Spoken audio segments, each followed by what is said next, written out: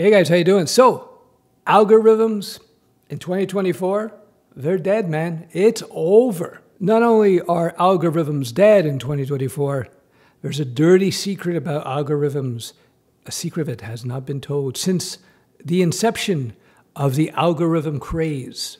You're going to learn all about this right now. So what killed algorithms in 2024? ChatGPT. That's it, it's over. Now, ChatGPT can reproduce any type of algorithm you want, and it does a pretty good job. You see, AI is not going to replace developers anytime soon because AI cannot do all kinds of different things and put it all together and make a nice package, which is called a piece of software. But what it can do is produce boilerplate code, and it can produce very finite chunks of code. And that is, my nerdly friends, the definition of an algorithm. A tiny, discrete piece of code that you implement so that you can process data more effectively. ChatGPT and a few other things will do that for you like this. So why did algorithms become perceived as being valuable to begin with? What was the reason why everybody went algorithm crazy and started testing for algorithms and started studying algorithms? Why did that happen? Well, it's because of Facebook and Google for the most part. What do we mean by that? Well, these are companies that process huge amounts of data, and they need to create highly optimized code, algorithms, part of it, to be able to process that data as efficiently as possible. That's why. So when Google started looking for candidates and Facebook, they needed people who knew algorithms and data structure. So what happens is then all the lemmings in the software development industry follow suit without thought.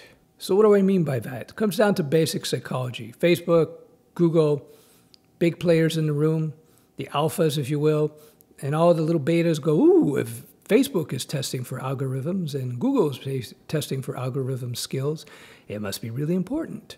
So they say everybody's going to test for algorithms. So we're a company that develops iOS apps and we're going to test for algorithms. Or we're a web development studio and we develop business web apps and we're going to test for algorithms. Even though in 99.999% of those cases, algorithms will never be an issue.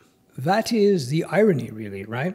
So you have all these companies look at Facebook and Google who do need, or they needed before ChatGPT and other things, which I'll get into in a second. So everybody looked at the Googles and the Facebooks, people who were processing huge amounts of data where efficient algorithms had a role to play, for sure. So when you're writing search engines and processing this big data, yes, you need to know how to more efficiently process data.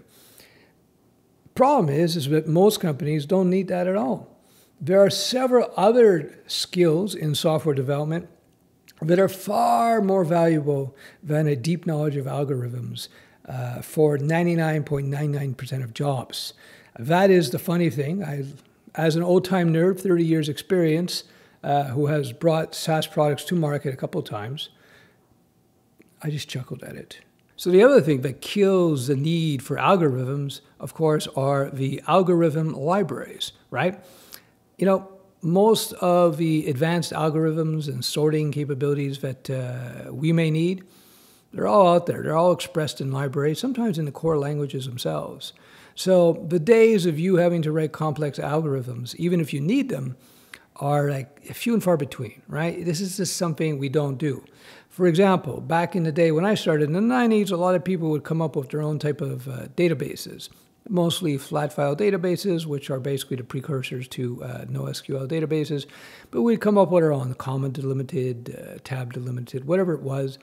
And then people would come up with their own methods to process that data. Very primitive. But then people got wise. Why are we reinventing the wheel? We're just going to use a relational database and our object database, and later on, then NoSQL databases became a thing.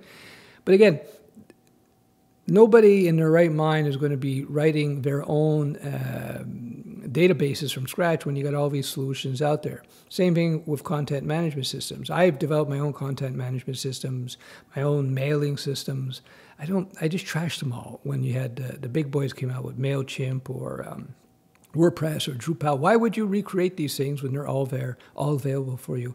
Same thing with so many algorithms, the sorting and the different types of sorting and the efficiency that you can get from an algorithm. A lot of these things are expressed in libraries that are just easy for you to go boop like this. If you need to start writing some custom stuff from scratch, then you would just leverage a ChatGPT or some other AI. That will probably take care of the job in a fraction of the time.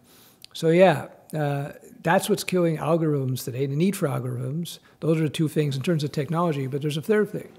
And that third thing is that people are realizing what I'm just telling you now. They're not really that important. So there's one big myth that is floating around out there about algorithm, being able to write good algorithms. And that myth is that somehow being great at writing algorithms is going to make you a better developer or more effective coder. No, sir. Unless you're in the business of writing algorithms. You see, writing finite chunks of code in the form of algorithms will not make you better at building web apps, building iOS apps, building your typical business app. It won't.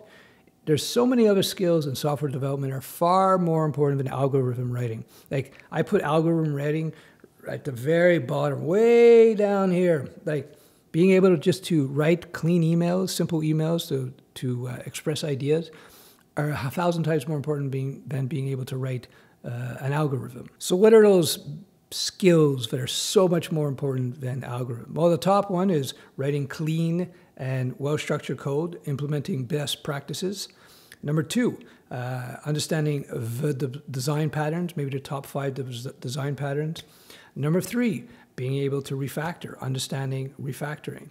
And from there, depending on the type of programming you get into, there's little specializations. So for example, if you're in the web stack, understanding the nuances of the request-response cycle, the server-client model, that's top skills there.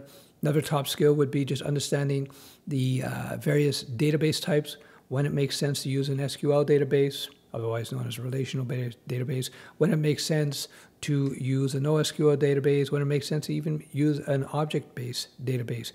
This set of skills are far more important than understanding the intricacies of algorithms. So yep, the illusion of the algorithm is quickly fading. I'm hoping to help with that. And another myth, I'll insert that in with the algorithm, is the myth that advanced math is required to be a great developer. Again, that's another myth perpetuated by, I think, the universities, by these professors who they just know math, they want to teach math, so they say, oh, you got to learn math to be a programmer. Although they haven't actually been in production writing, they haven't written production code in 30 years, if they ever wrote it at all. So yeah, math is another one of those mythological skill sets that you need to be a developer. You don't. For 99% of development, it's add, subtract, occasional multiply, divide. That's about it. And if there's any super advanced math that you're going to need to implement in terms of your software writing, again, just like the algorithms, there are libraries you can leverage that you can just plug in your input and get your output. So you understanding the intricacies of the math. And again, just like with algorithms, being great at math has nothing to do with you being great at writing code, like nothing. I'm Uncle Steph. I've been writing code since 1994, commercially. I started learning how to code in the 80s, but commercially. I've written software for very large multinational companies, small businesses, built my own SaaS products, freelance for years. I understand the game. So I'm here to just share my knowledge based on industry. And you can find me at UncleSteph.com. And if you disagree with this video, give me 2 thumbs down and then tell me how much you hate my video. If you think my hair is too long, please give me 2 thumbs down.